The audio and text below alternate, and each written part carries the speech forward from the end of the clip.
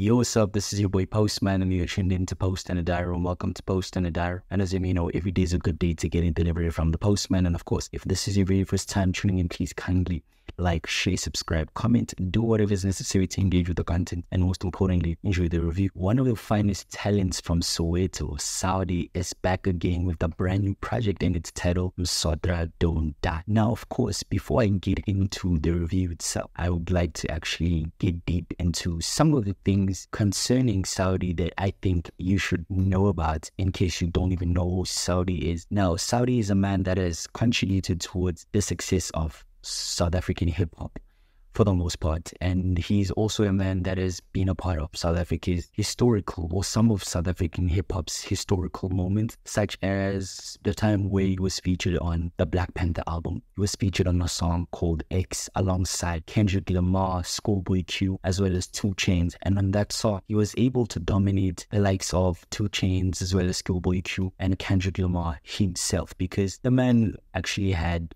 the best verse on that song, to be fair. And speaking of best verses, Saudi would then also have the best verse on the song Vura featuring Java. And Vura is obviously a song by DJ City Lights that featured Java as well as South. And of course, Saudi dominated that joint and called it a day. This is also the same guy that continues to raise the Sowetan flag really high. And he also has a tattoo of his hometown. I don't even think it's a town, really. I don't even think we have towns in Soweto, but Snawane is the tattoo he has on his body. He has a lot of tattoos, but one of the prominent tattoos on his body is the one Snawane. So Snawane is where he comes from in Soweto. Snawane is around Piri, Hamini, Shawelo. If you know those parts, it's just around there. So if you know those parts, then you should be aware of where Snawane is situated in Soweto. This time around, he titled the project, obviously, Msotra Don't Die, because he wants it to be clear, and he wants Soweto to exist forever. But also, I think for me, Saudi has been one of those guys that have been proud enough to or fully represent where they're from, because you have the likes of Tato Soul and 25K representing the side of Pitori, and then you have the likes of Youngster CPT, of course, Repane, Cape Town, Weinberg, to be specific. Saudi also comes from a really hectic, lengthy hiatus, and he just resumed his musical career when he returned back to the fold with the project Southside that he did with Mashbeatz. And of course, I did review that project, so if you don't mind, please kindly check out that project as well. And since then, he's then been involved in a string of singles. He's been involved on Ongavumi, which is on Java's album that's currently out now, called Isibogo, as well as 90s Baby, which is a song by Lunatic Beats, and that very song is a song that I actually like. I think I've spoken about it so many times. And Msotra Don't Die is obviously his sophomore project, his second project to be specific. It comes after the release of Drugs Inc., which came around 2017. Now, Msotra Don't Die is obviously a project that has one feature, and that one feature is obviously Emtee. But then on the other hand, it is obviously started with superstar producers like Mashbeatz, Ruff, Lunatic Beats, Wave Ambient, Lula Mamshaba, just to name a few. And the project has around 18 tracks in total, and a runtime that is just above the hour mark. He starts us off with this very much ATM influenced track titled Father's Day,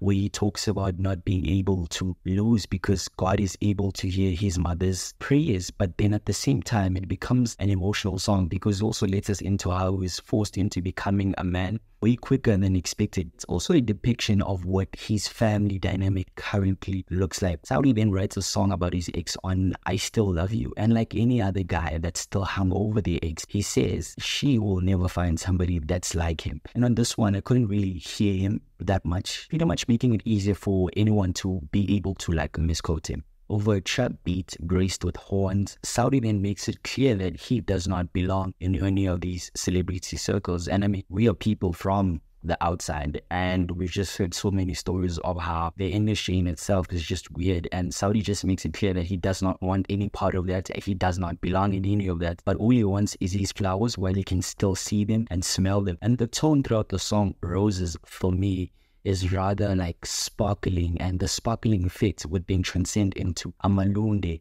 And Amalunde is obviously a track produced by Lunatic Beats alongside Crystar, and according to Saudi, this is the first time he does a dust track or on such a beat or on a beat with a lock drum, because he's never done something like this, and he just calls a song for the streets. It's a song that people from Soweto would essentially love. And at this point, I'm just quoting what Saudi said on a recent interview that he did earlier this month. He's just painting a picture of how a couple just goes away for like a weekend, but then before, so basically the dolly was just picked up one Friday, and then look, man, it's on one Monday. So basically, this is just a song about sleeping out. To me, I'm sorry, it sounded like a breakup song, because Saudi then makes it clear that his heart is not something to be played with.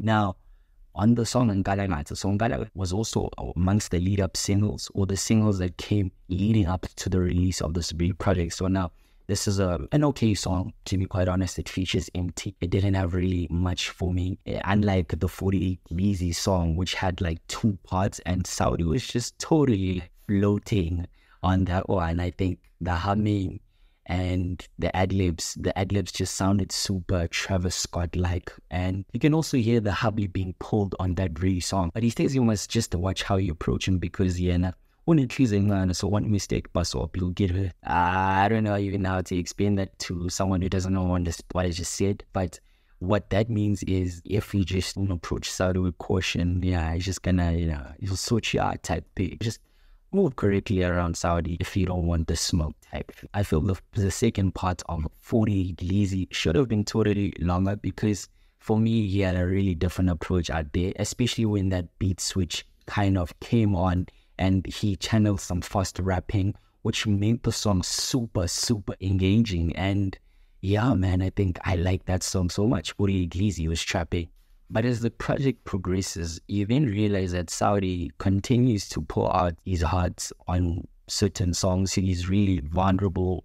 He's really like introspective, really open at the same time, because he did the very same thing that I'm talking about right now on the song Camellia's Baby. Now, this is a song where he's just asking for prayers, because he actually feels like the devil has been consistently applying pressure on him. So he just wants to be freed from that. But also, this is a song where he just had the guts to let his listeners or his fans into some of the things that have been taking place in his life, or the events that have been taking place in his life, like his mother being handed 15 years in prison. And the song for me has like natural sounds, which just gives the song ambience to a certain degree, because even the approach he channeled out there was not really as somber as you would expect a song that talks about so introspective or detailed things to be. He was not really as somber as said. You can also kind of sense, I might be incorrect obviously, but this is a song where you feel like he made it while he was going through the emotions, or he wrote it while he was just going through the emotions in real time. Similar to Loyal. Now, this is a song that has snare loops. He also touches on how he feels as if his ancestors are really proud of him, but then at the same time, he then pledges his loyalty to someone, and he says he'll just never desert this person. This song is really easy on the ear. The tune itself just oozes of relatability, especially if you do have a significant partner like myself. Yes, Dachola. It's just me telling you guys. But yeah, so I just relate to the song, The Loyal, because yes, man, I think in real life, you just need to be loyal. Still on that note, you then hear him actually giving his purest intentions to this behind. So it's basically like recruiting this Han, in a sense, in a cute manner, just telling her how he feels, just laying out his intention. But for me, the song just felt like a filler. I think the project would have done without this very song at the same time. I don't think the song really needed to be there. And I don't even think if the song was not there, anything would have changed. This is one of those songs that I would have probably trimmed out. Bolodiki on the other hand, percussion elements that take center stage, where Saudi also channeled a Nigerian accent, and he mentions that he has no politics. All he wants to do is just chop his youth, enjoy his youth, and just enjoy life. And I think the song is really good. Mbezi is in the same wavelength as Bolodiki, but then the essence of vulnerability then makes way back into this project through the song Trauma. Now, this is a song where Saudi talks about how, or he makes use of emotive language to express how he feels about the loss that he suffered in recent times. but also he then addresses how he feels like unemployment has actually taken a toll on these people, especially the people that he represents, the people from Soweto. I think it's pretty clear that various topics were covered throughout this project. There's just a lot of themes covered on this project, to be fair. But the one that caught my attention has to be the one near jealousy, you know, on the song Kwal. I think the song Kwal for me sounded like it had an animated sample from a baby cot mobile, as well as these 808s. This for me is the best song, to be quite honest. This is the best song on the project. I like everything that he did out there. He has a lot of resonance and he sounds very chill. It's pretty much relatable because we all know people who are like bench players, but at the same time they just talk like Borna. They just, you know, full-time players, they game starters. The downside of this project has to be that Choose Up as well as Lonke are skips for me. I don't think they did anything for me. I don't think they did anything for me, to be quite honest. Before the end of this project, or before the project draws to an end, there's a song that he did. The song has like a tropical feel that is obviously brought by these percussion elements and also the Jamaican tone that he had out there. And simply put, this is a song where he just has a swift moment of, I told you so, who's laughing now? And this is a song where he's just addressing the people who just didn't really believe him. So he's just basically saying to them, yeah, you didn't believe in me, who's laughing now? And then Saudi would then end this project with the song Prayer. The song Prayer for me sounded really, really, again, introspective. And this is a song where he just sheds light into how he feels as if God has forgiven him for all his transgressions. And in the same breath, he then addresses the fact that he was once asked to go to rehab by his mother, but then he didn't want to go.